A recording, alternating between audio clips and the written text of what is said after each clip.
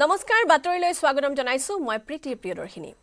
5 বছৰীয়া লিভ-ইনৰ সম্পৰ্কৰ পিছত যুৱতীক চুৰিকাঘাত কৰিলে প্ৰেমিকে অন কেমেৰা চুৰিৰে ভাবুকি দিয়া বিকাশ ডেকায়ে চিৰঘুনিয়া কৰিলে প্ৰেমিকাক গুৰুতৰ আঘাত পোৱা যুৱতীয়ে অকলে গৈ উপস্থিত হল আৰক্ষী থানাত তাকনে ঘৰত মই ওয়াৰ্নিং দিছো বাইকক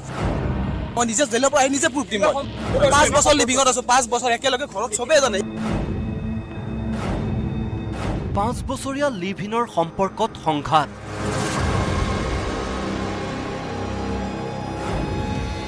যুৱতীক প্ৰেমিকৰ চুৰিকাঘাত অন কেমেৰা চুৰিৰে ভাবুকি দিয়া এই বিকাশ ডেকাই শুকুৰবাৰে নিশা 9 বজাত ঘুনিয়া কৰিলে 5 বছৰে লিভ-ইনত থকা প্ৰেমিকাক ডিঙি আৰু পেটত গুৰুতৰ আঘাত পোৱা যুৱতীয়ে বিষ্ণুজ্যোতি পথৰ পৰা অকলে উপস্থিত হল 700 মিটাৰ আঁতৰত থকা হাতীগাঁও থানাত বয়ফ্ৰেণ্ডে মানে ভাল পাই আছিলে তো ই ভাল নাপায় বুলি কৈ মানে কাটি দিছে মানে বয়ফ্ৰেণ্ডটো কৰ হয় বয়ফ্ৰেণ্ডটো বাইটা চাৰিআলিৰ হয় কি নাম কি মোৰ নামটো কি আছিলে বিকাশ ডেকা হয় আৰক্ষীয়ে হাস্পতাললৈ নিয়াৰ বাটত ভুক্তভোগী যুৱতীয়ে জনালে বিকাশ ডেকাৰ আখ্যান যুৱতীক গুৱাহাটী চিকিৎসা মহাবিদ্যালয়লৈ নিয়াৰ খন্তেক পাছতে মহানগৰীৰ ঢপলিয়াৰ নিৰ্মীয়মান এটা ফ্লেটৰ পৰা হাতীগাঁও আৰক্ষীয়ে গ্ৰেপ্তাৰ কৰিলে বিকাশ ডেকাক গ্ৰেপ্তাৰৰ পাছতো দেমাক নকমিল বিকাশৰ 5 বছৰ লিভিংত আছো 5 বছৰ একেলগে ঘৰত সবে জানে 5 বছৰীয়া লিভ-ইনত থকা প্ৰেমিকাক চুৰিৰে আঘাত কৰা বিকাশে নিজকে ক্ৰিমিনেল নহয় বুলি সাফাই গালে সাংবাদিকৰ আগত ক্ৰিমিনেল নহয় হা গুৱাহাটী ধান্দাবাজি কৰি আছিল তাৰ কাৰণে ঘৰত মই ওয়াৰ্নিং দিছো বাইকক সব কথা কৈছো মোবাইলটো তাৰিখটা সাৰত তাত আছে সুবিধা পাই যুৱতীৰ চৰিত্ৰ হননৰো চেষ্টা চলালে বাইহাটাৰ বিকাশ ডেকাই 1 নম্বৰ গুৱাহাটী 1 নম্বৰ এতিয়া আপুনি বিয়া কৰাইছিল বিয়া কৰা মোৰ লিভিংত বিপৰীতে ভুক্তভোগী সৎ চৰিত্ৰৰ যুৱতী বুলি জনালে হাতীগাঁৱৰ বিষ্ণুজ্যোতি পথৰ এই ভাড়াঘৰটোৰ গৰাকীয়ে ছোৱালীজনী ভাল ছোৱালী ভদ্ৰ ছোৱালী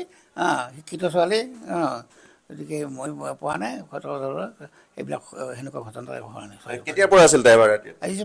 5 মাহ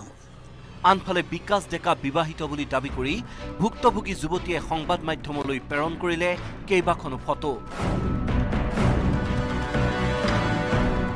বিয়া পতাৰ পাছতো 5 বছৰে লিভ-ইনত থকা প্ৰেমিকাৰ সৈতে সম্পৰ্ক চলাই যোৱাৰ চেষ্টা কৰাৰ অভিযোগ আনিলে বিকাশ ডেকাৰ বিৰুদ্ধে বিবাহিত বিকাশৰ এই প্ৰস্তাৱত সন্মত নোহোৱাৰ বাবেই চুৰিৰে আঘাত কৰাৰ অভিযোগ ভুক্তভোগীৰ 5 বছৰীয়া লিভ-ইনৰ সম্পৰ্ক ছেদ কৰি সংসাৰ পতাৰ পাছতো প্ৰেমিকাৰে সম্পৰ্ক ৰক্ষা কৰাৰ চেষ্টা চলোৱা বাইহাটা চাৰিআলিৰ বিকাশ ডেকাক এতিয়া জেৰা চলাইছে আৰক্ষীয়ে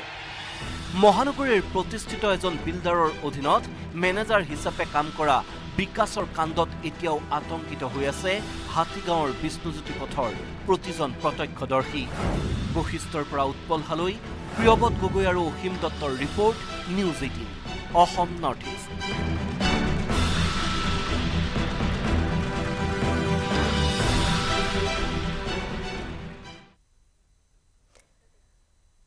আহিছো পৰৱৰ্তী বাতৰিলৈ সোণাপুৰত ড্ৰাগছ আৰু বন্দুকসহ আৰক্ষীৰ জালত দুজন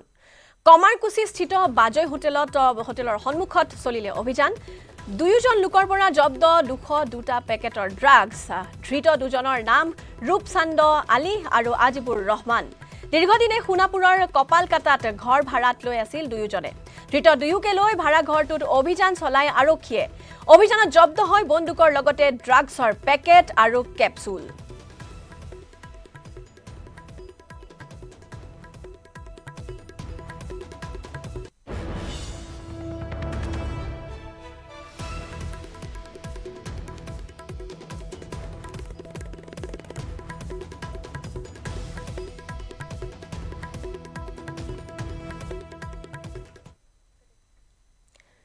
ৰাজ্য কপাই যোৱা ট্ৰেডিং কেলেংকাৰীত নাম হাঙুৰ খোৱা সুমি তাৰ্কিকক হাৰি যাব নেকি তেওঁলোক কিয়নো 41 জনৰ এজাহাৰৰ ভিত্তিত 41খন এজাহাৰৰ ভিত্তিত CBI আদালতত ৰুজু হোৱা 6টা গোচৰৰ 19 জন অভিযুক্তৰ ভিতৰত নাই ৰিল ৰাণী সুমি আৰু ফটোগ্ৰাফাৰ তাৰ্কিকৰ নাম আনকি ট্ৰেডিং FXৰ সৈতে জড়িত বেংক একাউণ্টত হেনচকু ৰখাৰ বাদে বিশাল ফুকনৰ ক্ষেত্ৰতো আৰক্ষীৰ নৰম হোৱাৰ যি এক গুৰুতৰ অভিযোগ এতিয়া উত্থাপন হৈছে ট্ৰেডিং কেলেংকাৰীৰ পৰা হাৰি যাব নেকি সুমি বৰা ৰেহাই পাব নেকি তাৰ্কিক বৰাই 41খন এজাহাৰৰ আধাৰত CBIৰ আদালতত ৰুজু হোৱা 6টা গোচৰৰ 19 জন অভিযুক্তৰ মাজত সুমি আৰু তাৰ্কিকৰ নাম নথকাত এই প্ৰশ্ন সৰ্বসাধাৰণৰ পাছে ৰিল ৰাণীয়ে ৰেহাই পালেও 19 জন অভিযুক্তৰ তালিকাত দীপাংকৰ বৰ্মন স্বপ্ননীল দাস আৰু ৰঞ্জিত কাকতিৰ সৈতে নাম আছে বিশাল ফুকনৰ হাৰি যোৱা নাই দীপাংকৰ বৰ্মনৰ প্ৰেমিকা মনালিসা দাসো আনকি YBY কেলেংকাৰীৰে জড়িত মিথিংগা নাৰ্জাৰীৰ লগতে CBIৰ অভিযুক্তৰ তালিকাত আছে পূজা পটেল ৰঞ্জনা দাস চন্দ্ৰলিকা মেধি তুলিকা হালৈকে ধৰি মুঠ 19 জন অভিযুক্তৰ নাম ভাগে ভাগে আগবাঢ়িছে CBIৰ তদন্ত গুৱাহাটীৰ আদালতত গোচৰ ৰুজু কৰাৰ সমান্তৰালকৈ ডিব্ৰুগড়ত তদন্ত চলাইছে CBIৰ আন এটা দলে CBIৰ দল ডিব্ৰুগড়ত উপস্থিত হোৱাৰ বাতৰি শুনি সদৰ থানাত গোট খাইছে একাধিক ভুক্তভোগী গ্ৰামোন্নয়নৰ চাকৰি এৰি ট্ৰেডিং FXৰ নামত 1200 কোটি জেপত ভৰোৱা ৰঞ্জিত কাকতি এণ্ড কোম্পানীৰ বিৰুদ্ধে 100 এবুৰি অভিযোগ ভুক্তভোগীৰ মই 2,20,000 টকা দিছিলোঁ কিমান হ'ব বুলি কৈছিলে তিনিগুণ বাঢ়িব বুলি কৈছিলে হয় মানে আপুনি 6,80,000 টকা পালোহেঁতেন কিন্তু একো মানে 20,000 টকা এটা পাইছিলোঁ তাৰপৰা নাপালোঁ তাৰপিছত বন্ধই থাকিল আৰু 50,000 টকা বিনিয়োগ কৰিছিলোঁ সৰ্বসাধাৰণতে আমিতো শ্ৰম কৰি খোৱা মানুহ মই ভাবিছোঁ 50,000 যেতিয়া 1.5 লাখ টকা পাম তেতিয়াহ'লে নিশ্চিতভাৱে আশা কৰিম ট্ৰেডিং FXটো এনেকুৱা নহয় যে ৰঞ্জিত কাকতিৰ তেওঁ অকলে নহয় এটা ভাৰতৰ বিভিন্ন ৰাজ্যত ট্ৰেডিং FXত ইনভেষ্টৰ আছে আপোনাৰ বিহাৰ উৰিষ্যা ৰাজস্থান ৱেষ্ট বেংগল সকলোতে আছে ট্ৰেডিং FXৰে জড়িত কৃষ্ণ প্ৰসাদ ভূমিজ প্ৰফুল্ল বৰা বিশ্বজিৎ কোঁৱৰ সীমান্ত বৰুৱা প্ৰদীপ কলিতা আৰু চিংকু বসুমতাৰীৰ দৰে প্ৰবঞ্চকক গ্ৰেপ্তাৰ কৰাৰ দাবী ভুক্তভোগীৰ আনহাতে ট্ৰেডিং FXৰ মূল খলনায়ক জিতেন্দ্ৰ সিং দাহিয়া আৰু নৰেশ দাহিয়াক এই পৰ্যন্ত আৰক্ষীয়ে গ্ৰেপ্তাৰ নকৰাত ৰহস্যৰ গোন্ধ পাইছে ভুক্তভোগীয়ে যিজনে আমাৰ ওচৰলৈ গৈছিলে মোৰ ওচৰলৈ গৈছিলে বিশ্বজিৎ কোঁৱৰ তেওঁতো এতিয়াতো বাহিৰত ঘূৰি ফুৰিছে আনকি তেওঁ অলপ দিন আগলৈকে হোৱাটছআপো আমাৰ নিউজতে পাইছোঁ যে হোৱাটছআপ তেওঁ কণ্ট্ৰল কৰিছে তেওঁ হোৱাটছআপো ইউজ কৰি থাকিব পাৰিছে বিশ্বজিৎ কোঁৱৰ তাৰপৰা চিংকু বসুমতাৰী ৰেলৱে কৰ্মচাৰী প্ৰফুল্ল বৰা আপোনাৰ হেৰি হয় MPW হয় টেঙাখাটৰ গতিকে চৰকাৰী চাকৰি ক'বলৈ গ'লে দুজন আছেই আৰু আছে সীমান্ত বৰুৱা আছে কৃষ্ণভূমিজ আছে আপোনাৰ প্ৰদীপ কলিতা আছে এইবিলাক বাৰু নিউজত পোৱা মই কিন্তু মই যাক ব্যক্তিগতভাৱে যাক চিনি পাওঁ সেইজন বিশ্বজিৎ কোঁৱৰ ডিব্ৰুগড় সদৰ থানালৈ ট্ৰেডিং FXৰ একাধিক বিনিয়োগকাৰী অহাৰ বিপৰীতে বিশাল ফুকনক ধন দিয়া এজনো বিনিয়োগকাৰী আৰক্ষী কিংবা CBIৰ দলৰ কাষ নচপা ঘটনাই সৃষ্টি কৰিছে ৰহস্যৰ প্ৰশ্ন হয় উৎপক্ষীৰ দৰে বালিত মূৰ গুজি লুকাব খোজা বিশাল ফুকনৰ বিনিয়োগকাৰীৰ ধনৰ উৎসৰ তদন্ত কৰিবনে আৰক্ষী আৰু CBIৰ দলে বিশাল ফুকনক বিনিয়োগৰ বাবে কোটি কোটি টকা দিয়া ধনীৰ দালাললৈ সমন নিদিলেও CBIক দলে থানালৈ মতাই আনিলে ট্ৰেডিং FXৰ একাউণ্ট থকা ব্যক্তিগত খণ্ডৰ বেংকৰ একাংশ বিষয়াক HDFC নিচিনা বেংক এটাত য়েছ বেংক নিচিনা বেংক এটা বা বন্ধন বেংক এটাত তেওঁলোকে কেনেকৈ একাউণ্ট খুলিব পাৰিলে কাৰণ আমি পইচা যিখিনি ইনভেষ্টমেণ্ট কৰিছিলোঁ সেইখিনি আমি ৰঞ্জিত কাকতিটো চিনিয়ে নাপাওঁ বিশ্বজিৎ কোঁৱৰক মই হাতে দিয়া নাই নিজে বিশ্বজিৎ কোঁৱৰে মোক একাউণ্ট নম্বৰ দিলে এটা আছিলে HDFC বেংকৰ য়েছ বেংক আৰু বন্ধন বেংকৰ এই তিনিটা বেংকৰ বোলে যিকোনো এটাত জমা কৰিলে হ'ব জমা কৰি ৰিচিপ্টটো বোলে মোক দি দিব গতিকে মই বেংকত জমা কৰিছোঁ মই নিজৰ হাতে দিয়া নাই মই তাক কিন্তু সেই ৰিচিপ্টখন যে বেংকত জমা কৰিলোঁ সেইখন গৈ পিনি যে ট্ৰেডিঙত লগালেগে গতিকে HDFC বা য়েছ বেংক মই ভাবোঁ মোৰ ফালৰ পৰা বা আমাৰ ফালৰ পৰা ভাবোঁ গতিকে সেইটো HDFC বা য়েছ বেংক বা বন্ধন বেংকো তেওঁলোকে জবাবদিহি হ'ব লাগে বুলি মই ভাবোঁ পাছে বিশাল ফুকনক এৰি কেৱল ট্ৰেডিং FXৰে জড়িত বেংক একাউণ্টত আৰক্ষীয়ে হেনচকু পৰা ঘটনায়ো সৃষ্টি কৰিছে ৰহস্যৰ গুৱাহাটীত থকা CBIৰ বিশেষ আদালতত ৰুজু হোৱা ট্ৰেডিং কেলেংকাৰীৰ 6টা গোচৰত নাম সাঙুৰ খোৱা 19জন অভিযুক্তক তদন্তৰ সুবিধাৰ বাবে শীঘ্ৰেই অনা হ'ব গুৱাহাটী কেন্দ্ৰীয় কাৰাগাৰলৈ অভিযুক্তৰ তালিকাত নাম নাথাকিলেও সুমি বৰা আৰু তাৰ্কিক বৰাকো ডিব্ৰুগড়ৰ পৰা আনিব পাৰে গুৱাহাটী কেন্দ্ৰীয় কাৰাগাৰলৈ বিৰিঞ্চি কুমাৰ ডেকাৰ সহযোগত ডিব্ৰুগড়ৰ পৰা জেচি মাহবেদৰ report news 18 Assam north east আহিছো পৰৱৰ্তী বাতৰিলৈ কেন্দ্ৰীয় পথ পৰিবহন মন্ত্ৰী নীতিন গাডকাৰীয়ে অসমক মাহি আই দৃষ্টিৰে চোৱা বুলি অভিযোগ যোৰহাটৰ ৰাইজৰ গুৱাহাটীৰ পৰিৱৰ্তে কেন্দ্ৰীয় মন্ত্ৰীজনক উজনিলৈ অহাৰ আহ্বান বিধ্বস্ত পথ যাতায়াতৰ বাবে যন্ত্ৰণাত ভোগা ক্ষুব্ধ লোকৰ NHIDCL আৰু ঠিকাদাৰী গোষ্ঠীয়ে কোটি কোটি টকা লুণ্ঠন কৰাৰ অভিযোগ উত্থাপন স্থানীয় লোকৰ গুৱাহাটীলৈ নহয় উজনিলৈ আহক কেন্দ্ৰীয় পথ পৰিবহন মন্ত্ৰী নীতিন গাডকাৰী আন ৰাজ্যত এক্সপ্ৰেছ হাইৱে বনোৱা গাডকাৰীক প্ৰত্যাহ্বান ৰাইজৰ দেশৰ আন ৰাজ্যত এক্সপ্ৰেছ হাইৱে নিৰ্মাণ কৰা কেন্দ্ৰীয় মন্ত্ৰী নীতিন গাডকাৰীৰ বিয়াগম বিভাগৰ অসমলৈ মাহিয়াই দৃষ্টিক্ৰিয় দেশৰ আন ৰাজ্যত ক্ষিপ্ৰতাৰে পথ নিৰ্মাণৰ ৰেকৰ্ড গঢ়া গাডকাৰীৰ বিভাগ অসমত চূড়ান্ত ব্যৰ্থ কিয় যোৰহাটৰ পৰা জাজিলৈ 37 কিলোমিটাৰ পথৰ দশকৰ পিছতো 60% কামেই সম্পূৰ্ণ কৰিব নোৱাৰিলে গাডকাৰীৰ বিভাগে বিপৰীতে সফল মন্ত্ৰীৰ বিভাগৰ সোণৰ কণিক পৰা হাঁহত পৰিণত হ'ল এই পথছোৱা NHIDCLৰ বিষয়া আৰু ঠিকাদাৰ গোষ্ঠীয়ে কোটি কোটি টকা লুটি উধাও হ'ল নীতিন গাডকাৰীৰ বিভাগৰ অদক্ষতাৰ বাবে মৰণ ফান সদৃশ হৈ পৰা এই পথছোৱাত 2017 চনৰ পৰা এই পৰ্যন্ত 26 জনকৈ লোকৰ দুৰ্ঘটনাত মৃত্যু হ'ল 21 অক্টোবৰত অসমলৈ অহাৰ কথা কেন্দ্ৰীয় পথ পৰিবহন মন্ত্ৰী নীতিন গাডকাৰী এই খবৰ মুখ্যমন্ত্ৰীয়ে ৰাজহুৱা কৰাৰ পাছতেই যোৰহাটৰ অতিষ্ঠ ৰাইজৰ নীতিন গাডকাৰীলৈ আহ্বান গুৱাহাটীলৈ নহয় আহক উজনিলৈ শুনিবলৈ পাইছো 21 তাৰিখে অসমলৈ নীতিন গাডকাৰী ডাঙৰীয়া আহিব বুলি আমি শুনিবলৈ পাইছো আমি তেখেত আহিব আমি আদৰণি জনাইছো কিন্তু অহাৰ লগত কেৱল মাত্ৰ গুৱাহাটীত বহি থাকিলে নহব যোৰহাটলৈ তেখেত আহক যোৰহাটৰ ৰাইজৰ যিখিনি দুখ আৰু বেদনা সেইখিনি তেওঁ নিজে হৃদয়ঙ্গম কৰক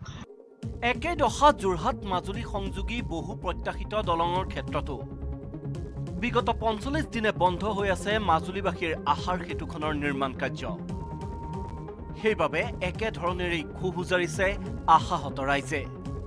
এটা স্পষ্ট কথা মাজুলীবাসী য'ত আবেগ জড়িত হৈ আছে মাজুলীবাসীৰ জনজীৱন যাৰ ওপৰত নিৰ্ভৰ কৰি আছে এই যিটো ট্ৰান্সপৰ্টেশ্যন ছিষ্টেম যাতায়াত ব্যৱস্থা বা পৰিবহণ ব্যৱস্থা উৰ পৰি পেলাই দলং নিৰ্মাণৰ জৰিয়তে মাজুলীৰ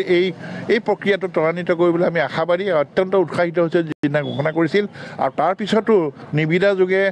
UP ব্ৰিজ কনষ্ট্ৰাকশ্যনৰ কামটো দিয়াৰ পিছত আমি ভাবিছিলোঁ অতি সোনকালে এই কামখিনি আৰম্ভ হ'ব সেইদৰে হৈছিলোঁ পৰৱৰ্তী সময়ত যথেষ্টখিনি কাম হৈছে আৰু UP ব্ৰিজ কনষ্ট্ৰাকশ্যনে ছাব কণ্টেক্ট বদ্ৰিয়াই কাক দিছে সেইটো আমাৰ লুকআউট নহয় কিন্তু কামটো সোনকালে হ'ব লাগে এই দুটা বৃহৎ প্ৰকল্পই নহয় একে অৱস্থা কলিয়াবৰৰ ৰাষ্ট্ৰীয় ঘাইপথ আৰু উৰণ সেতুৰ NHIDCL আৰু ঠিকাদাৰী গোষ্ঠীৰ লুণ্ঠনৰ পৰিণতিত মৰণত শৰণ দি যাতায়াত কৰিবলগীয়া হৈছে ৰাইজে এইটো আগতে আমি সদায় একেটা কথাই কৈ আছোঁ আজি দীৰ্ঘদিন ধৰি যে যিটো কথাৰ কাৰণে আচলতে কলিয়াবৰ তিনিআলিত আজি 8 বছৰৰ ফ্লাইঅভাৰখন নিৰ্মাণ হ'ল সেইটো কথা আমি বাৰম্বাৰ কৈ আছোঁ সেইটো চিমপ্লেক্সে কামটো কৰিছিল কিন্তু চিমপ্লেক্সক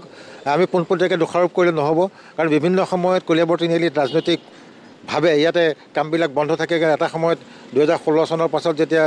মূল ফ্লাইঅভাৰখনৰ কাম ইয়াত আৰম্ভ হৈছিল তেতিয়াই মূল আঁচনিখনে তেওঁলোকৰ ভুল আছিল মূল আঁচনিখনত ইয়াত তেওঁলোকে কোনো ছাৰ্ভিচত বা ড্ৰেইনৰ কোনো ব্যৱস্থা তেওঁলোকে নোহোৱাকৈ আৰম্ভ কৰিব বিচাৰিছিল একে অৱস্থা ডিমা হাছাও জিলাতো 12 বছৰে Silchar Saurashtra east west কৰিডৰৰ 27 number ৰাষ্ট্ৰীয় ঘাইপথৰ আজিলৈকে নিৰ্মাণ সম্পূৰ্ণ নহ'ল নেৰিমবাংলো জাতিংগা আৰু জাতিংগা হাৰাংগাজাও মুঠ 49 কিলোমিটাৰ ৰাষ্ট্ৰীয় ঘাইপথটোৰ কাম আধাতে ৰৈ আছে জাতিংগা হাৰাংগাজাও সংযোগী মাত্ৰ 25 কিলোমিটাৰ পথ নিৰ্মাণ কৰি এই দায়িত্ব সামৰিলে ৰাষ্ট্ৰীয় ঘাইপথ প্ৰাধিকৰণে NHIDCL ৰাষ্ট্ৰীয় ঘাইপথ প্ৰাধিকৰণৰ ঠিকাদাৰ গোষ্ঠীয়ে মিলি ডিমা হাছাওটো চলালে কেৱল লুণ্ঠন ৰাজ এতিয়া প্ৰশ্ন হয়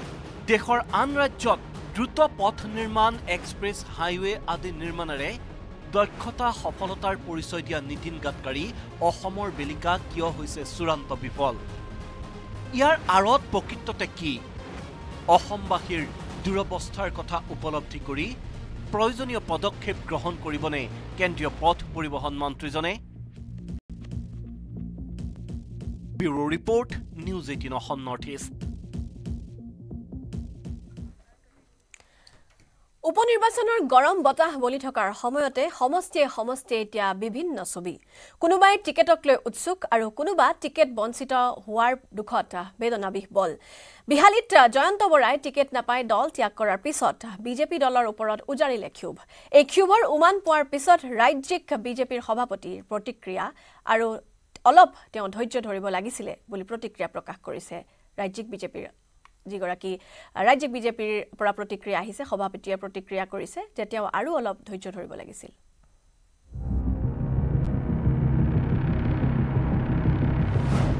ৰাজ্যত আৰম্ভ উপনিৰ্বাচনৰ ঢৌ নিৰ্বাচনৰ দিন ঘোষণাৰ লগে লগে ৰাজনৈতিক দলৰ মাজত প্ৰাৰ্থী তালিকা তৈয়াৰৰ খতমদম এফালে সম্ভাব্য প্ৰাৰ্থীক লৈ প্ৰচাৰ আৰম্ভ কৰি দিয়াৰ সময়তে বিহালীত টিকট বঞ্চনাৰ ট্ৰেজেডিও ৰাজনৈতিক মহলত চৰ্চাৰ খুৰাক হৈ পৰিছে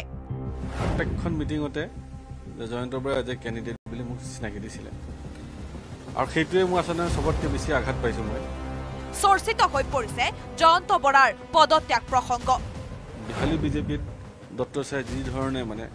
একনায়কত্ববাদ এটা চিষ্টেম চলাবলৈ গৈছে দল এৰিয়ে বিজেপিত ময়মতালি চলাৰ অভিযোগ আনি জয়ন্ত বৰাই উজাৰিলে ক্ষোভ কেৱল জয়ন্ত বৰাই নহয় বিহালীত দল এৰিবলৈ হেনো সাজু বহু বিজেপি নেতা বহুত মানুহে দল ত্যাগ কৰিব খুব কম দিনতে আপোনালোকে গম পাব এসপ্তাহৰ ভিতৰত হয়তো বহুত মানুহে ৰঞ্জিত ছাৰৰ কাৰণে দল ত্যাগ কৰিব টিকটৰ আশাত নিৰ্দলীয় জয়ন্ত বৰাই সোমাইছিল গেৰুৱা শিবিৰত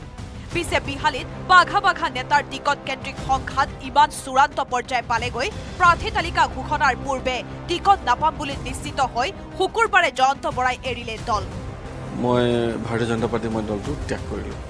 জয়ন্ত বৰাক টিকট দিম বুলি প্ৰতিশ্ৰুতি দি বিজেপিলৈ মাতি বিগত নিৰ্বাচনত তেওঁক নিৰ্বাচনী প্ৰচাৰত দমাইছিল খোদ সাংসদ ৰঞ্জিত দত্তই পিছে বিহালীৰ উপনিৰ্বাচনৰ প্ৰাৰ্থীৰ পেনেলত নাহিল জয়ন্তৰ নাম টিকটৰ আশাত চেঁচাপানী পৰাৰ পিছত চৰম হতাশাত ভুগি স্বাভাৱিকভাৱে ৰঞ্জিত দত্তৰ ওপৰত খৰ্গহস্ত হৈ পৰিল জয়ন্ত বৰা কলে বিহালীত ৰঞ্জিত দত্তই চলাইছে একনায়কত্ববাদ বিহালী বিজেপিত ডক্টৰ চাই যি ধৰণে মানে একনায়কত্ববাদ এটা চিষ্টেম চলাবলৈ গৈছে আনহাতে জয়ন্ত বৰাৰ অভিযোগক পোনপটীয়াকৈ নাকচ কৰিলে সাংসদ ৰঞ্জিত দত্তই জয়ন্ত বৰা পদত্যাগ কৰিছে তেওঁৰ ওপৰত মই সেইটো বক্তব্যৰ ওপৰত মই কোনো মন্তব্য নিদিওঁ একনায়কত্ববাদ মইতো কৰা নাই মই তেওঁৰ ওপৰত বক্তব্য এইটো নিদিওঁ তেওঁ মোক কোনোবাই হয় জয়ন্ত বৰাৰ দল ত্যাগৰ পিছত প্ৰতিক্ৰিয়া প্ৰকাশ কৰি ৰাজ্যিক বিজেপিৰ সভাপতি ভৱেশ কলিতাই কলে টিকট দিয়াৰ আশাৰে বিজেপিত যোগদান কৰোৱা নাছিল জয়ন্ত বৰাক প্ৰাৰ্থী তালিকা ঘোষণাৰ পূৰ্বে তেওঁ টিকট বঞ্চিত হ'ব বুলি কিয় ধৰি ল'লে বুলিও প্ৰশ্ন তুলিলে ভৱেশ কলিতাই প্ৰাৰ্থী লিষ্ট ওলোৱাই নাই তেওঁ কেনেকৈ গম পালে তেওঁ প্ৰাৰ্থীটো ফাইনেলত আছে নাই কলে তেওঁ ধৈৰ্য ধৰাৰ প্ৰয়োজন আছিল ইফালে উপনিৰ্বাচনৰ দিন ঘোষণাৰ লগে লগে 5 সমষ্টিৰ প্ৰতিটোতে এতিয়া শাসক বিজেপি দুয়োপক্ষৰ নেতাই আৰম্ভ কৰিছে প্ৰচাৰ অৱশ্যে ইয়াৰ পূৰ্বৰ দৰে মুখ্যমন্ত্ৰী হিমন্ত বিশ্ব শৰ্মাই নচলাই উপনিৰ্বাচনৰ প্ৰচাৰ ঝাৰখণ্ডৰ নিৰ্বাচনত তেওঁ ব্যস্ত থকাৰ বাবে মুখ্যমন্ত্ৰীৰ সলনি ৰাজ্যিক বিজেপিৰ সভাপতি ভৱেশ কলিতাই চলাব প্ৰচাৰ সদৰি কৰিলে খোদ ৰাজ্যিক বিজেপিৰ সভাপতিগৰাকীয়ে বিশ্বনাথৰ পৰা তুষাৰ হাজৰিকাৰ সহযোগত কেমেৰাত সঞ্জয় বৰাৰ সহযোগত Hirakjyoti মালাকাৰৰ report news 18 Assam north east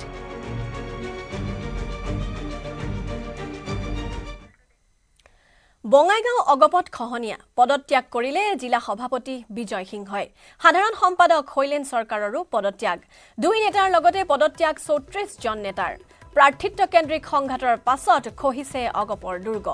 Phanibhushan চৌধুৰীৰ বিৰুদ্ধে বিহুদগাৰ কৰি দল ত্যাগ কৰে জিলা সভাপতি সম্পাদক সহ 34 জন নেতাই উপনিৰ্বাচনত প্ৰাৰ্থিত্বৰ প্ৰবল দাবীদাৰ আছিল সাধাৰণ সম্পাদক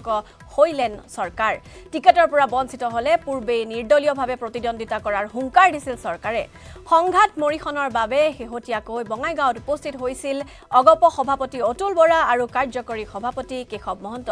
কিন্তু ইমানৰ পাছতো পত্নীক টিকেট দিবলৈ আকুৰগুজ হৈ থাকে বঙাইগাঁও বিধানসভা সমষ্টিৰ ৮-১২ বিধায়ক ফণীভূষণ চৌধুৰী জিলা সমিতি সমষ্টি সমিতি আৰু নিৰ্বাচন সমিতিৰ বৈঠকত মিলিত হৈ প্ৰাৰ্থিত্ব প্ৰদানত অগপ নেতৃত্বই হস্তক্ষেপ নকৰে বুলি ঘোষণা কৰিছিল অতুল বৰা আৰু কেশৱ মহন্তই জিলা সমিতিয়ে টিকেট প্ৰদানৰ সিদ্ধান্ত ল'ব বুলি ঘোষণা কৰিছিল সভাপতি অতুল বৰাই কিন্তু শনিবাৰে জিলা সমিতিৰ সভাপতি সম্পাদকে পদত্যাগ কৰা ঘটনাই স্পষ্ট কৰিলে বঙাইগাঁও অগপৰ অন্তকণ্ডল নিৰ্বাচনৰ প্ৰাক্ষণত দলীয় নেতাকৰ্মীৰ বিদ্ৰোহ দমনৰ বাবে নেতৃত্বই কি পদক্ষেপ লয় সেয়া লক্ষণীয় হ'ব সমান্তৰালকৈ পত্নী দীপ্তিময়ী চৌধুৰীৰ দিছপুৰ গমনৰ পথ ফণীভূষণ চৌধুৰীয়ে কেনেদৰে মসৃণ কৰিব তাতো দৃষ্টি নিবদ্ধ হৈ থাকিব ৰাইজৰ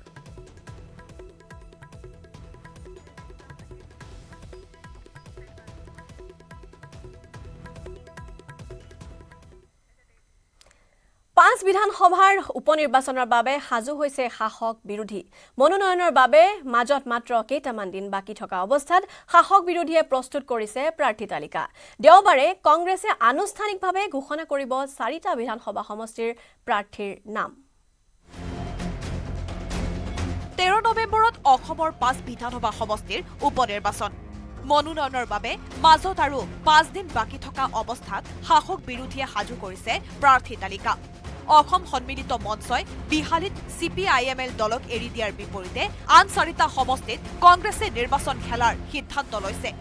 সেইমতে 4 সমষ্টিৰ বাবে অসম প্ৰদেশ কংগ্ৰেছ কমিটিয়ে চূড়ান্ত কৰিলে 4জনীয়া তালিকা অনুসৰি সামগুৰি সমষ্টিত তানজিল হুছেইন ধলাই সমষ্টিত ধ্ৰুৱজ্যোতি পুৰকায়স্থ সিডলি সমষ্টিত সঞ্জীৱ বাৰী আৰু বঙাইগাঁও সমষ্টিত ব্ৰজেনজিৎ সিনহা অথবা গিৰিশ বৰুৱাই পাব পাৰে উপনিৰ্বাচনৰ টিকট বঙাইগাঁও সমষ্টিত ব্ৰজেনজিৎ সিনহাই পাওক বা গিৰিশ বৰুৱাই দলীয় টিকট পাওক তাত এইবাৰ বিৰোধীৰ বিজয় নিশ্চিত বুলি ক'লে কংগ্ৰেছৰ সেৱা দলৰ মুৰব্বী দীপ বায়নে উল্লেখযোগ্য যে দীপ বায়নে বিগত লোকসভা নিৰ্বাচনত বৰপেটাত কংগ্ৰেছৰ প্ৰাৰ্থী হিচাপে বঙাইগাঁও সমষ্টিত 40,000তকৈ অধিক ভোট লাভ কৰিছিল গতিকে তাৰ ৰাইজে এটা উমান দিছে আমাক যে ভালদৰে যদি কংগ্ৰেছ দৰে ৰাইজৰ কথা বতৰবিলাক চিন্তা চৰ্চা কৰে নিশ্চয়কৈ কংগ্ৰেছৰ লগতো ৰাইজ আহিব কাৰণ কংগ্ৰেছ গোপীনাথ বৰদলৈ দিনৰ পৰা তৰুণ গগৈ দিনলৈ ৰাইজৰ লগত থাকি কাম কৰিছে আৰু আমি বিলাকো বৰ্তমানৰ যুৱ প্ৰজন্মৰ আমাৰ যিসকল আমি সকলো আছে আমি দায়বদ্ধ সততাৰে অসমীয়া ৰাইজৰ হৈ কাম কৰিম বঙাইগাঁও ৰাইজৰ হৈ কাম কৰিম 2026 চনৰ অসম বিধানসভা নিৰ্বাচনৰ বাবে বিৰোধী ঐক্য অটুট থকাটো বিচাৰিছে অসম সন্মিলিত মঞ্চ চমুকৈ অসমৰ অংশীদাৰী দলসমূহে সেইবাবে বিহালী সমষ্টি CPIML দলক এৰি দিয়াৰ সিদ্ধান্ত লৈছে অসম সন্মিলিত মঞ্চই গঠন কৰি দিয়া 5জনীয়া কমিটিয়ে এই ইউনিটিটো ৰক্ষা কৰিবৰ কাৰণে আমি ইয়াৰ 5টা সিটৰ ভিতৰত এটা বা দুটা আমি পাৰ্টি এৰি দিবৰ কাৰণে আমি আলোচনা চলাই আছো যিবিলাকত পাৰে আৰু CPIML জোৰ কৰি লেফটিষ্ট পাৰ্টিয়ে ধৰিছে বিহালীটো কথাটো আছে গতিকে তেওঁলোকে পাৰে নহয় এইটো বেলেগ কথা কিন্তু কংগ্ৰেছে যদি তাত কেণ্ডিডেট দিয়া হলে কংগ্ৰেছ জিকাটো নিশ্চিত আছে দেওবাৰে কংগ্ৰেছে আনুষ্ঠানিকভাৱে ঘোষণা কৰিব 4টা বিধানসভা সমষ্টিত প্ৰাৰ্থীৰ নাম ইফালে CPIMLৰ প্ৰাৰ্থী হিচাপে নাম চূড়ান্ত হৈ আছে বিবেক দাসৰ গুৱাহাটীৰ পৰা বিপুল বৰ্মনৰ report news 18 Assam north east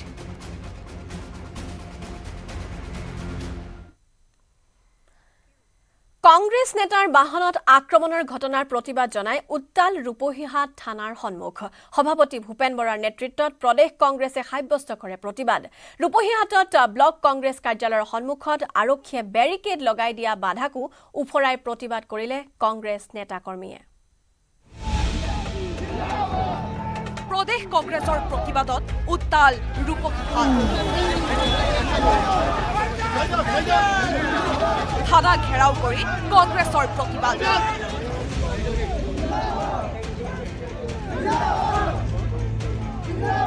প্ৰতিবাদকাৰী কংগ্ৰেছীৰ সৈতে আৰক্ষীৰ সংঘাত কংগ্ৰেছৰ প্ৰতিবাদ ৰুধিবলৈ আৰক্ষীৰ সমৰসজ্জা ৰূপহীহাট ব্লক কংগ্ৰেছ কাৰ্যালয়ৰ সন্মুখত বেৰিকেড দি বাধা প্ৰদান আৰক্ষীৰ আৰক্ষীৰ বাধা নেওচি কংগ্ৰেছে উলিয়ালে প্ৰতিবাদী সমদল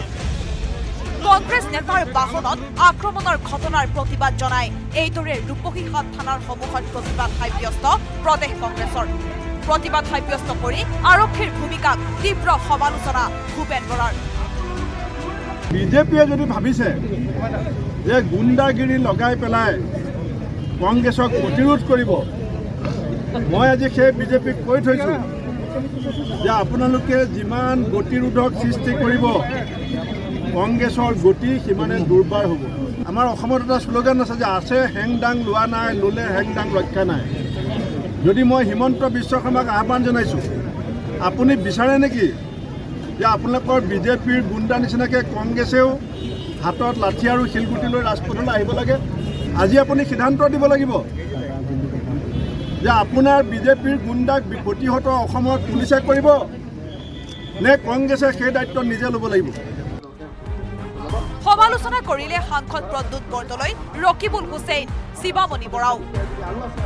এতিয়া বিজেপি দুটা ভাগত বিভক্ত অৰিজিনেল আৰু ডুপ্লিকেট কেন্দ্ৰও বুজি পাইছে বিজেপিসকলে আৰু সেইকাৰণে বিজেপিৰ অৰিজিনেলসকলক বিভিন্ন ধৰণৰ পদত অধিষ্ঠিত কৰিছে যিকেইটা দুষ্কৃতিকাৰী এইবিলাক কাম কৰিছিলে সেইসকলক ফটো চাই ভিডিঅ' চাই পুলিচে চিনাক্তকৰণ কৰিব পাৰে কিন্তু আজি এই দুষ্কৃতিকাৰীবিলাক বিজেপিৰ ধাচঘৰৰ এই দুষ্কৃতি এই অপৰাধীবিলাকক পুলিচে ৰক্ষণাবেক্ষণ দিছে চৰকাৰে ৰক্ষণাবেক্ষণ দিছে যোৱা 15 অক্টোবৰত ৰূপহীহাটৰ বৰতলত কংগ্ৰেছৰ ৰেলীত বিজেপিয়ে আক্ৰমণ কৰাৰ অভিযোগ উত্থাপন কৰি নগাঁও জিলাৰ আৰক্ষী অধীক্ষকৰ কাৰ্যালয়ৰ লগতে ৰূপহীহাট আৰক্ষী থানাত কংগ্ৰেছ দলে গোচৰ ৰুজু কৰিছিল ঘটনাৰ লগত জড়িত থকা অভিযুক্ত আটক নোহোৱাৰ পৰিপ্ৰেক্ষিতত কংগ্ৰেছে থানা ঘেৰাও কৰি প্ৰতিবাদী কাৰ্যসূচী সাব্যস্ত কৰে ৰূপহীহাটৰ পৰা মুজাম্মিল হকৰ report news 18 Assam north east উপনিৰ্বাচনৰ দিন ঘোষণা হোৱাৰ লগে লগে এতিয়া ৰাজনীতিকৰ মাজত বৃদ্ধি পাইছে ৰাজনৈতিক তৎপৰতা ধুবুৰীত পৰাজয়ৰ পুতক সামগুৰিত তুলিবলৈ সাজু হৈছে AIUDF গোৱালপাৰাত বদৰুদ্দিন আজমলৰ ঘোষণা আমি সামগুৰিত প্ৰাৰ্থী দিম আৰু জিকিম ধুবুৰীত শেষ হোৱা খেলখন পুনৰ হ'ব সামগুৰিত প্ৰতিশোধৰ অগণিত দগ্ধ আজমলৰ হুংকাৰ সামগুৰিৰ উপনিৰ্বাচনত AIDFে মাৰিব বিজয়ৰ হাঁহি একালৰ মিত্ৰ কংগ্ৰেছ এতিয়া আজমলৰ চকুৰ কুটা দাঁতৰ হাল উপনিৰ্বাচনৰ দিন ঘোষণাৰ লগে লগে ৰাজ্যৰ প্ৰতিটো ৰাজনৈতিক দলৰ মাজতে বৃদ্ধি পাইছে তৎপৰতা তাৰ মাজতে উপনিৰ্বাচন হ'বলগীয়া 5 সমষ্টিৰ কেৱল সামগুৰি বিধানসভা সমষ্টিতহে এঘৰি যুঁজিবলৈ সাজু হৈছে বদৰুদ্দিন আজমল এটা কথা কোৱা বাহুল্য মাথোন সামগুৰিৰ প্ৰাক্তন বিধায়ক ৰকিবুল হুছেইনৰ হাতত বিগত লোকসভা নিৰ্বাচনত বেয়াকৈ মুখ ঠেকেচা খাইছিল বদৰুদ্দিন আজমলে সেই উপনিৰ্বাচনত ৰকি পুত্ৰক হৰুৱাই মধুৰ প্ৰতিশোধ লোৱাৰ পৰিকল্পনা কৰিছে আজমলে সেই অনুসৰি AIDF প্ৰধান আজমলৰ গোৱালপাৰাত ঘোষণা আমি সামগুৰিত প্ৰাৰ্থী দিম আৰু জিকিম উপনিৰ্বাচনত আমি আমাৰ দলে ডিসিশন লৈছে যে সামগুৰিত আমি দিম আমি জিকিম ইনশাআল্লাহ নামক ভাল কথা যেহেতু লামাই বহি আমিও ভাল ক্যান্ডিডেট এবাৰ সামগুৰিত সকলোকে বিবেক ভোট দিবলৈ আহ্বান জনাই ৰকিবুল হুছেইন আৰু কংগ্ৰেছ দলক তীব্ৰ সমালোচনা আজমলৰ ৰকিবুল হুছেইনে দিল্লীত গৈ কেবিনেট মন্ত্ৰী হ'ব বুলি বিগত লোকসভা নিৰ্বাচনত প্ৰচাৰ চলাইছিল এতিয়া দিল্লীত গৈ ৰকিবুলে কেৰম খেলিছে বুলি কটাক্ষ আজমলৰ না আমি কৈ দিছো বলে বিবেক ভোট দিয়ক যাৰ যত ভাল লাগে দিয়ক ৰকিবুল সাহেব গৈ দিল্লীত কেবিনেট মিনিষ্টাৰ হ'ব হোৱা নাই দিল্লীত গৈ কেৰম বোৰ্ড খেলিছে এটো পাব্লিকে দেখিছে আনহাতে ৰকিবুল হুছেইনক ধুবুৰী লোকসভা সমষ্টিত এতিয়া বিচাৰি পাবলৈ নাইকিয়া হ'ল বুলি মন্তব্য কৰি আজমলে ক'লে বানপানীত মানুহ মৰিল উচ্ছেদ চলিল কিন্তু সমষ্টিবাসীৰ খবৰ ল'বলৈ এবাৰো নাহিল ৰকিবুল হুছেইন মানুহ ইয়াত ফ্লাডত মৰি আছে আহিছে টাটা বাইক কৰি গ'ল একো দিয়া নাই এসব মানুহে জানে দুখ মানুহৰ ইয়াত আছে ইমান উচ্ছেদ হৈ আছে এক মাত আমি তো মাতি আছো আমি ৰিলিফ দি আছো এলে ৰকিবুল হুছেইন সাহেবে কি কৈছে আমাৰ পাৰ্টিৰ ফালৰ পৰা বাধা আছে मतलब मुसलमान मरिले मरक कांग्रेस पार्टी कोनो बदारी নাই আনহাতে কংগ্ৰেছ দলক মুছলমানৰ শত্ৰু আখ্যা দি আজমলৰ মন্তব্য ফুলদানিয়ে খুশবু দিয়ে কংগ্ৰেছে বদবু দিয়ে अरे फूलदानी নাই ভাই फूलदानी तो कम से कम खुशबू दिए खुशबू নাই बदबू আছে बदबू ইফালে ২৬ত কংগ্ৰেছে চৰকাৰ গঠনৰ সপোন দেখাক লৈ কটাক্ষ আজমলৰ গৌৰৱ গগৈ আৰু ভূপেন বৰাৰ মুখ্যমন্ত্ৰী কেন্দ্ৰিক যুঁজত দুটা ভাগত বিভক্ত হোৱা কংগ্ৰেছৰ নাও মাজতেই ডুব যাব বুলি কটাক্ষ আজমলৰ কণ্ডল ভিতৰুৱা কণ্ডল আৰম্ভ হৈ গ'ল আমাৰ গগৈ সাহেবে গৌৰৱ গগৈ সাহেব চিফ মিনিষ্টাৰ বনোৱাৰ সপোন দেখি আছে ৭ বছৰৰ পৰা এই বাগিচাটো ভূপেন বৰা চম্ভালি আছিল যে মই ইলেকশ্যনত চিফ মিনিষ্টাৰ হ'ম এতিয়া এইটোলৈ 2 গ্ৰুপ হৈ গ'ল যেতিয়া 2 গ্ৰুপ হ'ব মাজত নাওটো ডুবি পৰব ভূপেন বৰাৰ ভৱিষ্যত কি হ'ব বুলি ভাবে ভাল হ'ব আমি দোৱা কৰি আছো আমি সবৰ কাৰণে দোৱা কৰি আছো গোৱালপাৰাৰ পৰা ৰিংকু দাসৰ report news 18 Assam north east আহিছো পৰৱৰ্তী বাতৰিলৈ ইজৰাইলৰ ধাৰাবাহিক আঘাতৰ পিছতো পিছ হুহুকি অহা নাই হিজবুল্লাহ ইজৰাইলৰ প্ৰধানমন্ত্ৰী বেঞ্জামিন নেতানিয়াহুৰ বাসগৃহত হিজবুল্লাহৰ ভয়ংকৰ আক্ৰমণ লেবাননৰ দিশৰ পৰা অহা হিজবুল্লাহে ড্ৰোনেৰে আক্ৰমণ কৰাৰ সময়ত উপস্থিত নাছিল নেতানিয়াহু ধাৰাবাহিক আঘাতৰ পাছতো হেও মনা নাই হিজবুল্লাহ ৰাফাত ইয়াহায়া সিনৱাৰক হত্যাৰ প্ৰত্যুত্তৰত বেঞ্জামিন নেতানিয়াহুৰ ঘৰত ড্ৰোন আক্ৰমণ হিজবুল্লাহৰ শনিবাৰে পুৱা লেবাননৰ পৰা নিক্ষেপ কৰা ড্ৰোনে আঘাত কৰিলে উত্তৰ তেল আভিভৰ কাছাৰিয়াত থকা ইজৰাইলৰ প্ৰধানমন্ত্ৰীৰ ঘৰত সৌভাগ্যক্ৰমে বোমাই আঘাত কৰা সময়ত ঘৰত নাছিল বেঞ্জামিন নেতানিয়াহু 2023 চনৰ 7 অক্টোবৰত ইজৰাইল আক্ৰমণৰ নেতৃত্ব দিয়া হামাছৰ শীৰ্ষ নেতা ইয়াহায়া সিনৱাৰক হত্যা কৰাৰ পাছত গুলিবিদ্ধ চিতাবাঘৰ দৰে গুজৰি উঠাৰ চেষ্টা চলাইছে হিজবুল্লাহ ইজৰাইলক এহেকা দিয়াৰ লক্ষ্যৰে শনিবাৰে পুৱাই হেফা চহৰক 55টা ৰকেটেৰে টাৰ্গেট কৰিলে হিজবুল্লাহৰ যোদ্ধাই লেবাননৰ এটাৰ পাছত আনটো ৰকেট নিক্ষেপৰ সিগনেল পোৱা মাত্ৰকে সাইৰেনৰ শব্দৰে চানি ধৰিলে ইজৰাইলৰ হেফা চহৰ সাইৰেনৰ শব্দ শুনা মাত্ৰকে হাহাকাৰ লাগিল উইকেণ্ডত ফুৰিবলৈ ওলোৱা শ লোকৰ মুহূৰ্ততে খালী হৈ গ'ল হেফা চহৰৰ ৰাজপথ তাৰ পাছত এটাকৈ 55টা ৰকেটে আঘাত হানিলে ইজৰাইলৰ ভূমিত সমান্তৰালকৈ নিক্ষেপ কৰা 3টা ড্ৰোনৰ 2টা আধাবাটতে লক্ষ্যভ্ৰষ্ট কৰিলে ইজৰাইলৰ আইৰন ডম ব্যৱস্থাই কিন্তু আইৰন ডমৰ ৰাডাৰৰ পৰা হাৰি যোৱা একমাত্ৰ ড্ৰোনটোৰ আঘাতত বিস্ফোৰিত হ'ল ইজৰাইলৰ প্ৰধানমন্ত্ৰীৰ বাসগৃহ হিজবুল্লাহৰ এই প্ৰতি আক্ৰমণৰ সময়তে নৰূপ লৈছে ইজৰাইলৰ ৰণনীতিয়ে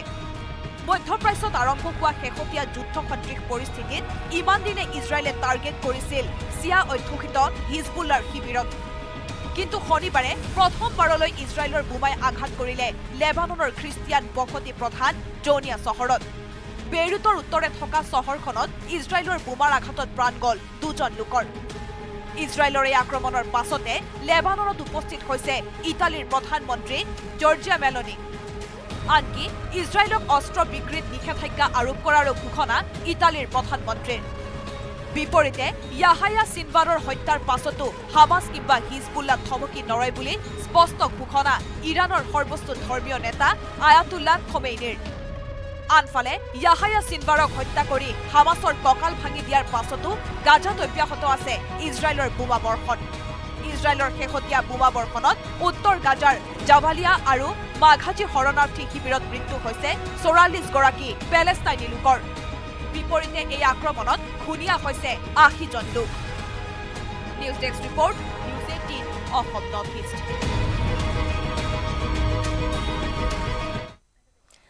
মহানগৰীত কুখ্যাত গাড়ী চুৰৰ দলৰে আৰক্ষীৰ দলত সংঘাত হাতীগাঁৱৰ খানকা ৰোডত গাড়ী চুৰৰ দলৰ বিৰুদ্ধে অভিযান চলাইছিল আৰক্ষীয়ে আৰু আৰক্ষীৰ গাড়ীত খুন্দিয়াই পলায়নৰ চেষ্টা চলাইছিল আন্তঃৰাষ্ট্ৰীয় গাড়ী চুৰ চক্ৰৰ এটা দলে গাড়ী চুৰৰ আক্ৰমণত আঘাতপ্ৰাপ্ত হয় হাতীগাঁও থানাৰ 9 জনকৈ আৰক্ষী গুৱাহাটীত আৰক্ষীক আক্ৰমণ কুখ্যাত গাড়ী চুৰি চক্ৰ গাড়ী চুৰৰ আক্ৰমণত আহত এছআই এএছআই সহ 6 জন আৰক্ষী হাতীগাঁৱত আন্তঃৰাষ্ট্ৰীয় গাড়ী চুৰি চক্ৰৰ বিৰুদ্ধে অভিযান গুৱাহাটী মহানগৰীৰ মাজমজিয়াত আৰক্ষীক আক্ৰমণ কুখ্যাত আন্তঃৰাষ্ট্ৰীয় গাড়ী চুৰি চক্ৰ গাড়ী চুৰৰ আক্ৰমণত আঘাতপ্ৰাপ্ত হয় হাতীগাঁও থানাৰ এছআই এএছআই সহ 9 জন আৰক্ষী আহত উপপৰিদৰ্শক কুলদীপ মজুমদাৰ, সহ উপপৰিদৰ্শক ধ্ৰুৱজ্যোতি শৰ্মা, হাবিলদাৰ সুনীল কলিতা, কনিষ্টবল দীপাংকৰ দাস, নায়ক ৰাংখাল আৰু লেন্স নায়ক আখতাৰ আলী। 9জনৰে অফিচিয়েল ইঞ্জুৰি আছে, 9জনকে আমি ডিসচাৰ্জ কৰিছোঁ। অভিযানকাৰী আৰক্ষীৰ বাহনত খুন্দিয়াই পলায়নৰ চেষ্টা চলাইছিল গাড়ী চুৰি চক্ৰটোৱে। কালি আপোনাৰ অলমষ্ট 8:30 বজাত মই এই বাটেদি অকণ বজাৰ কৰি কিনে মোৰ ভণ্টি ঘৰলৈ গৈ আছিলোঁ গেম ভিলেজলৈ। গৈ থাকোঁতে ঘপককৈ দেখোঁ যে এখন হোণ্ডা চিটি গাড়ী হোৱাইট কালাৰ, তেওঁলোক প্ৰচণ্ড জোৰত আহিছে, তাক এখন পুলিচৰ গাড়ীয়ে অভাৰটেক কৰিছে। অভাৰটেক কৰি ৰখাবলৈ চেষ্টা কৰোঁতে তেওঁলোকে পুলিচৰ গাড়ীখনক খুন্দিয়াই দিলে। খুন্দিয়াই দি আকৌ ইমিডিয়েট তেওঁলোক বেক হৈছে। বেক হৈ কিনে মই মানে তেওঁলোকৰ পিছতে আছিলোঁ, উল্টা আহি পিনে মোক খুন্দিয়াই দিলেহি। মোক খুন্দিয়াই আকৌ সেইটো স্পীডতে গৈ কিনে পুলিচৰ গাড়ীখনক খুন্দিয়াইছে, খুন্দিয়াই আকৌ বেক হৈ কিনে মোক খুন্দিয়াইছে। হাতীগাঁও আৰক্ষীৰ এটা দলে খানকা ৰোডত গাড়ী চুৰি চক্ৰৰ বিৰুদ্ধে চলাইছিল অভিযান। সেই সময়ত ঘোঁৰামাৰাৰ প্ৰাগজ্যোতিষ হাউচিং কমপ্লেক্সৰ সন্মুখত আৰক্ষীৰ বাহনত আক্ৰমণ কৰি পলায়নৰ চেষ্টা কৰে গাড়ী চুৰি চক্ৰৰ দলটোৱে। তেনে সময়তে সেই পথেৰে আহি থকা আন এখন বলেনো বাহনতো খুন্দা মাৰে গাড়ী চোৰৰ দলে। এখন হোণ্ডা চিটি বাহনত আহিছিল 4জনীয়া গাড়ী চোৰৰ দলটো। পৰৱৰ্তী সময়ত হাতীগাঁৱৰ খানকা ৰোডত আৰক্ষীয়ে খেদি খেদি কৰায়ত্ব কৰে গাড়ী চোৰৰ দলটো। ৰাইজৰ সহযোগত আৰক্ষীয়ে কৰায়ত্ব কৰাৰ সময়তে একাংশই গাড়ী চোৰৰ দলটোক সোধালে উত্তম মধ্যম। ইপিনে আৰক্ষীৰে হোৱা সংঘৰ্ষত ভাঙি চুৰমাৰ হৈছে গাড়ী চোৰৰ বিলাসী বাহনখন। গাড়ী চুৰি চক্ৰটোৱে 2000 টকাত ভাড়াত আনিছিল হোণ্ডা চিটি বাহনখন। ভৰত চন্দ্ৰ দাস নামৰ এজন লোকৰ নামত পঞ্জীয়ন আছে বাহনখন। সোণাপুৰৰ দিশৰ পৰা গাড়ী চোৰৰ দলটো অহাৰ সন্দেহ আৰক্ষীৰ। বাহনত চোৰৰ গেঙে লৈ ঘূৰি ফুৰে হেলমেট। বাহনত অহা চোৰে প্ৰথমে নিৰীক্ষণ কৰে আন 2চকীয়া আৰু 4চকীয়া বাহন। আনহাতে 4 গাড়ী চোৰৰ বিৰুদ্ধে পূৰ্বৰে পৰা হাতীগাঁও থানাত আছে গোচৰ। চলিত বছৰৰ ফেব্ৰুৱাৰী মাহতেই 4 অভিযুক্তৰ বিৰুদ্ধে গোচৰ ৰুজু কৰিছিল হাতীগাঁও থানাত। ধৃত সোণাপুৰৰ ধনজ্যোতি দলৈ, হীৰকজ্যোতি দলৈ, গোৱালপাৰাৰ সমীৰণ দাস আৰু 13 মাইলৰ আনোৱাৰ। কৰ্তব্যৰত আৰক্ষীক আক্ৰমণ কৰাৰ অভিযোগত ইতিমধ্যে 4 যুৱকৰ বিৰুদ্ধে উপপৰিদৰ্শক কুলদীপ মজুমদাৰে গোচৰ ৰুজু কৰাৰ লগতে জব্দ কৰিছে হোণ্ডা চিটি বাহন। বশিষ্ঠৰ পৰা উৎপল হালৈৰ সহযোগত প্ৰিয়ব্ৰত গগৈৰ report, news 18 Assam north east.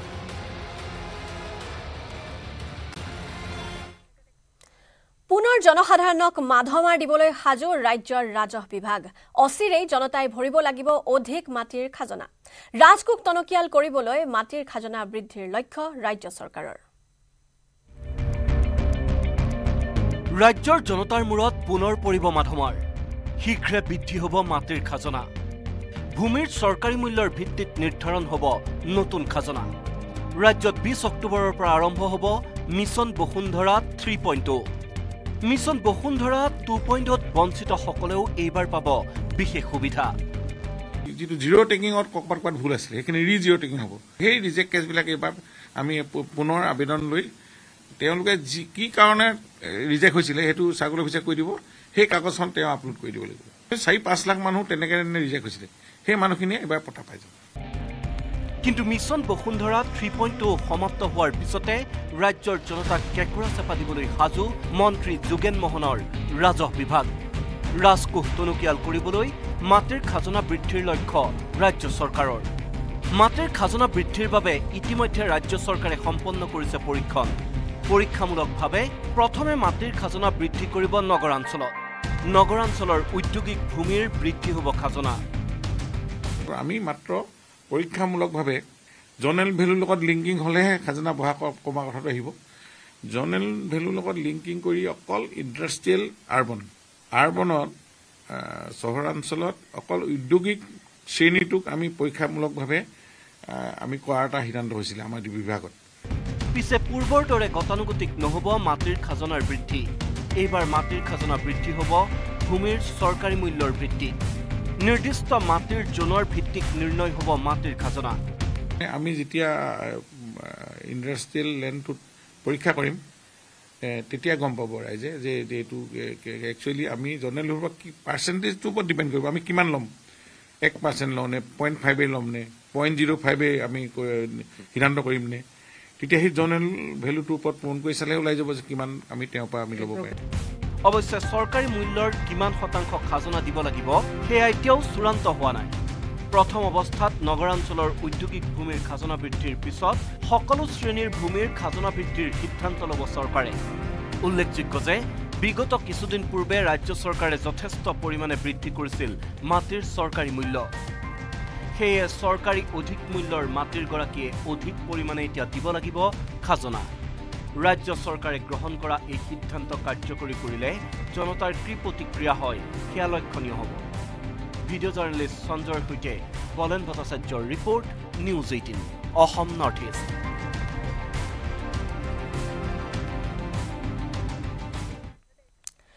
আহিছো পৰৱৰ্তী বাতৰিলৈ স্বৰ্ণা নৈ খহনিয়াই নিশেষ কৰি দিলে এটা দুৰ্ভগীয়া পৰিয়ালৰ ঘৰদুৱাৰ এটা নিশাৰ ভিতৰতে হেৰাই গ'ল সপোনৰ ঘৰখন বাৰম্বাৰ জলসম্পদ বিভাগ আৰু স্থানীয় বিধায়কক আবেদন কৰিও ৰক্ষা কৰিব নোৱাৰিলে নিজৰ ঘৰখন দুৰ্ভগীয়া পৰিয়ালটোৱে উটি গ'ল ঘৰ ৰৈ গ'ল অৱশিষ্ট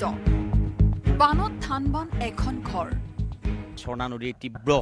যি সোঁত সেই সোঁতে আচলতে এই দিলীপ ৰাভাৰ ঘৰখনত যি তামোলৰ বাৰী আছিলে তেওঁৰ যি সা সম্পত্তি আছিলে অস্থাৱৰ যি সম্পত্তি আছিলে সকলো ইতিমধ্যে নৈৰ বুকুত লৈ গ'ল স্বৰ্ণা নৈৰ খহনিয়াই নিশেষ কৰি দিলে এই দুৰ্ভগীয়া পৰিয়ালটোৰ ঘৰদুৱাৰ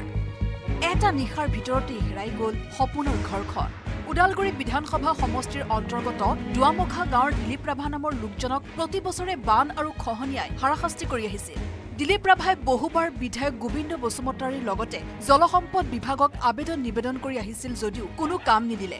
যাৰ ফলত এই বছৰৰ শেষৰটো বানত দিলীপ ৰাভাৰ ঘৰদুৱাৰ সকলো বানে উটুৱাই লৈ গ'ল বৰ্তমান বহুত অসুবিধাত আছো এতিয়া মই পাকঘৰত থাকো উপায়টো নাই ঘৰ এটা বনাবতো আৰু সহজ নহয় এতিয়া থাকিবলৈ ঘৰ নোহোৱা দিলীপ ৰাভাই পাকঘৰতে দিন কটাব লগা হৈছে সমস্যাৰে জৰ্জৰিত দিলীপ ৰাভাৰ খবৰ ল'বলৈ আহৰি নহল স্থানীয় বিধায়কৰ ঘৰ বাৰী সকলো হেৰাই যোৱাৰ পাছত মাথো জলসম্পদ বিভাগে কেইডালমান পাৰ্কোপাইন মাৰিয়ে দায়িত্ব সামৰাত ক্ষোভ স্থানীয় লোকৰ যিটো নেকি পাৰ্কোপাইন ব্যৱস্থা কৰিছে এইটো এটা সমাধান দিব বুলি আশা নকৰোঁ ভুক্তভোগী দিলীপ ৰাভাৰ আশা স্থায়ী সমাধান হওক খহনিয়াৰ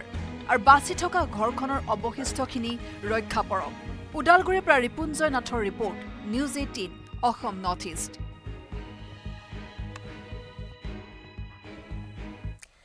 পখিলা সংৰক্ষণৰ ক্ষেত্ৰত দেশৰ ভিতৰতে দ্বিতীয় স্থানত কাজিৰঙাত উপস্থিতি পোৱা গৈছে 444 বিধ ভিন্ন প্ৰজাতিৰ পখিলাৰ এই তথ্য শেহতীয়াকৈ 27 ছেপ্টেম্বৰৰ পৰা তিনিদিনীয়াকৈ কাজিৰঙাত অনুষ্ঠিত হোৱা বাটাৰফ্লাই মিটত প্ৰকাশ পাইছে গড়ৰ সমান্তৰালভাৱে পখিলাৰ বাবেও কাজিৰঙাই গঢ়িলে ৰেকৰ্ড পখিলা সংৰক্ষণত দেশৰ ভিতৰতে দ্বিতীয় স্থানত কাজিৰঙা পৰ্যটকৰ বাবে আকৰ্ষণৰ আন এক নাম কাজিৰঙাৰ আকাশ বতাহ জীৱ-জন্তু পক্ষীৰ শব্দত মুখৰিত হৈ থাকে কাজিৰঙাৰ পানবাৰী সংৰক্ষিত বনাঞ্চলৰ নান্দনিক পৰিৱেশত উপস্থিতি পোৱা গৈছে 446 বিধ ভিন্ন প্ৰজাতিৰ পখিলাৰ ভিন্ন প্ৰজাতিৰ পখিলাৰ নান্দনিক এইসমূহ দৃশ্যই জোৰ পেলাব আপোনাৰো মন প্ৰাণ অৰুণাচলৰ নামদফাৰ পাছতে পখিলা সংৰক্ষণত দেশৰ ভিতৰতে দ্বিতীয় স্থানত বিশ্ব ঐতিহ্য ক্ষেত্ৰ কাজিৰঙা ছেপ্টেম্বৰ মাহত কাজিৰঙাত অনুষ্ঠিত হোৱা বাটাৰফ্লাই মিটত পখিলা বিশেষজ্ঞ ডক্টৰ মনসুন জ্যোতি গগৈয়ে প্ৰকাশ কৰিছে এই তথ্য আমাৰ কাজিৰঙাত এবছৰ আমি বাটাৰফ্লাই মিট অৰ্গেনাইজ কৰা হৈছিল তাত বিভিন্ন ঠাইৰ পৰা যেনেকৈ ইণ্ডিয়াত বিভিন্ন এৰিয়াৰ পৰা আৰু অসমৰ বিভিন্ন এৰিয়াৰ পৰা আমাৰ এক্সপাৰ্টবিলাক আহিছিল আৰু শিকিবলৈও বহুত সাৰা ষ্টুডেণ্টছ আহিছিল এইটো মিটৰ পিছত তেতিয়া আমি আগতে আমাৰ মনসুন জ্যোতি গগৈ বুলি একজন ৰিচাৰ্চ কৰিছিল আমাৰ কাজিৰঙা ক্ষেত্ৰত যিমান বাটাৰফ্লাই আছে সেইটো ইনভেণ্টৰী কৰিছিল সেইটো আমি তেতিয়া ৰিফাইন কৰি পাব্লিছ কৰা হৈছিল এইটো 446 স্পিচিছ আমাৰ মেইনলি পানবাৰী আৰু কাজিৰঙাত মিলাই 446 স্পিচিছ ওলাইছে বাকী 18 স্পিচিছ নতুনকৈ এড পাইছে বুলি আমাক ৰেকৰ্ড পাইছে কাজিৰঙা ৰাষ্ট্ৰীয় উদ্যান কৰ্তৃপক্ষৰ সূত্ৰমতে পখিলাৰ উপস্থিতিয়ে সুন্দৰ জৈৱ বৈচিত্ৰতা আৰু প্ৰাকৃতিক পৰিৱেশৰ ইংগিত বহন কৰে 1 অক্টোবৰৰ পৰা পৰ্যটকৰ বাবে মুকলি হৈছে কাজিৰঙা। এই খবৰৰ পাছতেই পৰ্যটকৰ সংখ্যা বৃদ্ধি হোৱাৰ প্ৰবল সম্ভাৱনা আছে। পৰৱৰ্তী সময়তো পখিলাই কাজিৰঙাৰ পৰ্যটন ক্ষেত্ৰক এক নতুন মাত্ৰা দিব বুলি সকলোৱে আশা কৰিছে। কাজিৰঙাৰ পৰা বিতুপন বৰাৰ report, news 18 Assam north east.